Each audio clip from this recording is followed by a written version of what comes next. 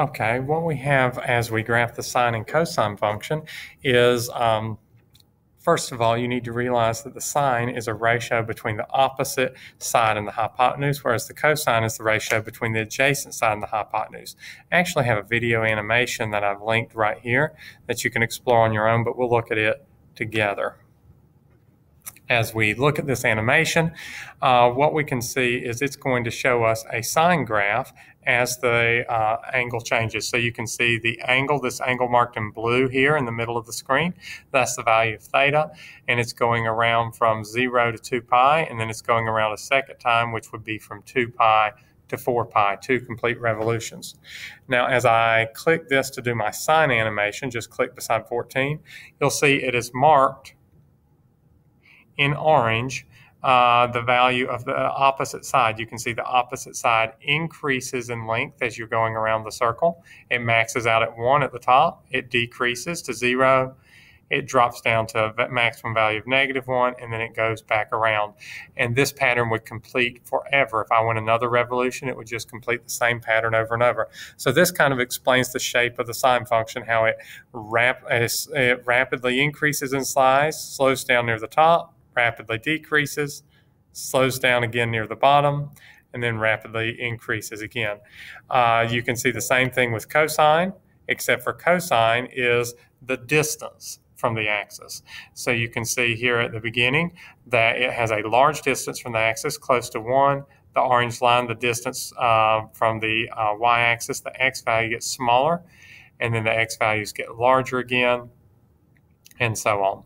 So you can see this cosine graph going around that way. And maybe this animation helps you to see why the graph looks the way it does. Regardless of whether or not you understand why the graph looks the way it does, though, it is important to realize that a sine graph always starts at 0.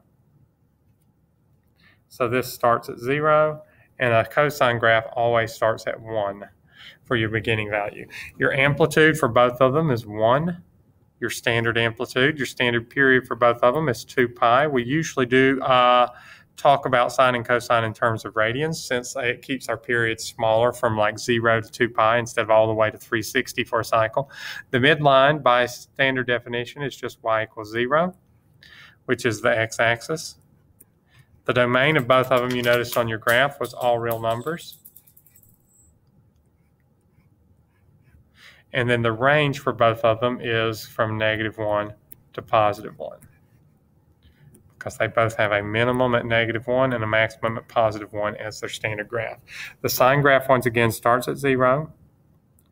It goes up to 1. It goes back down to 0, down to -1, and back to 0.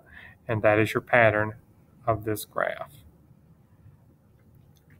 It's based on the y-coordinates as you moved around that animation we saw. The cosine will start at 1. It'll go down to 0. Then it'll go down to -1, then to 0, then to +1. And it looks something about like that.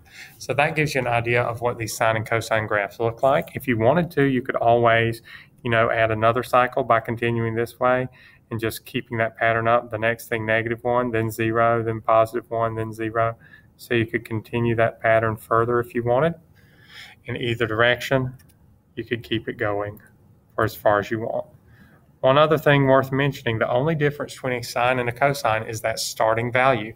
The cosine always starts at the origin at 0 with a value of 0. The cosine will start generally with +1 unless it's reflected by putting a negative in front, and then it would go to -1. But the starting location is the only difference. It's the same 0, 1, 0, -1, 0 pattern eventually for either one of them.